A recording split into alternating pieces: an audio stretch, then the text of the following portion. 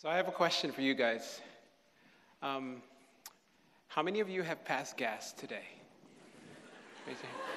You're not supposed to raise your hands. No, I'm kidding. Okay. So the reason I asked that question is those of you who have either had surgery or had a loved one who's had surgery know that that's one of the questions we doctors ask first thing in the morning. You know, they wake you up, you're groggy. Did you pass gas?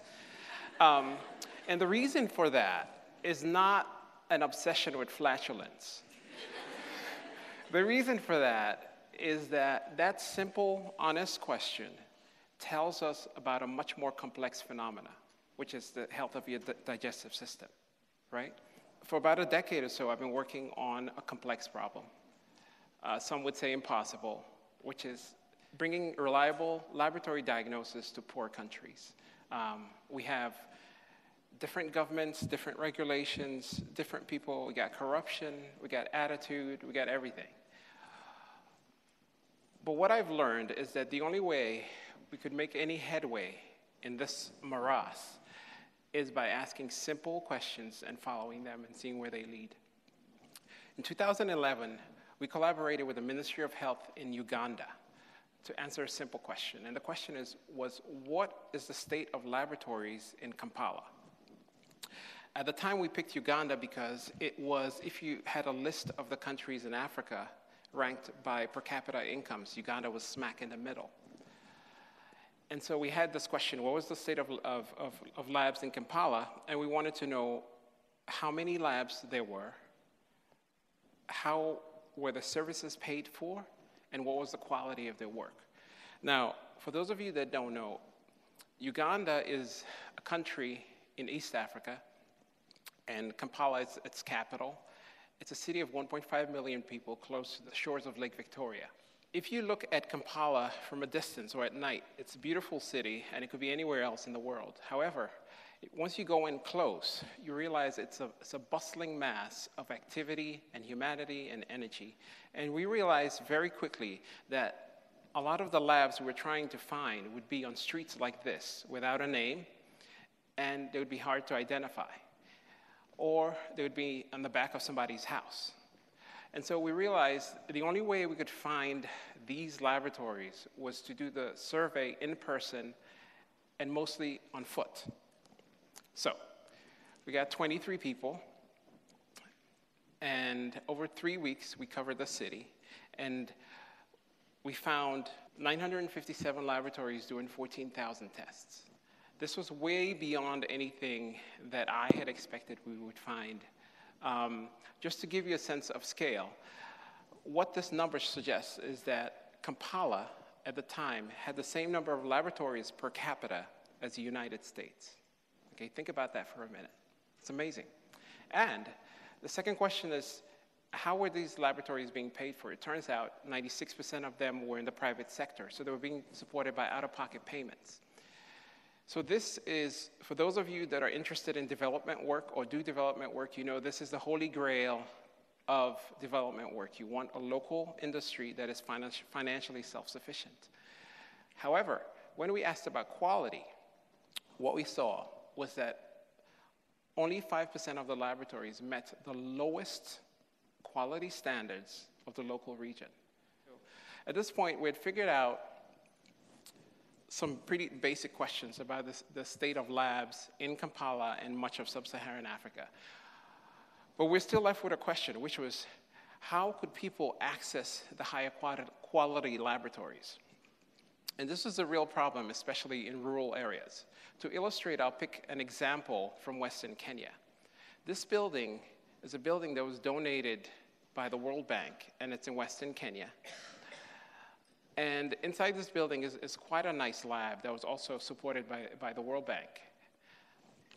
And the idea was to place this building in the center of this district. It's the blue icon you see in the middle. And it's supposed to support the 45 clinics that are spread around in the district. Great idea. The problem is some of these clinics are up to 40 miles away, and almost all of them are on dirt roads like this. And so when you have months and months and months of rainy season, these roads are impassable or at best unpredictable. And so you have two problems. You have a white elephant laboratory where the money is now wasted, and then you have patients who can't get the answers they need. This brought us to the next question. And that question was, is there a way we can move laboratory samples from clinics to labs that doesn't depend on roads? And the answer we came up with was drones. Drones are small, unmanned aerial vehicles that fly, obviously, so they don't need roads. But blood specimens, biological specimens, laboratory specimens are not like a book or a shoe, meaning they're not robust enough to be transported anyway. For each mode of transportation you consider, you have to vet it to make sure that that mode of transportation doesn't destroy the blood sample. So to answer this question, can drones be used for routine transport of laboratory specimen? We did an experiment. We got several hundred paired blood samples from healthy volunteers.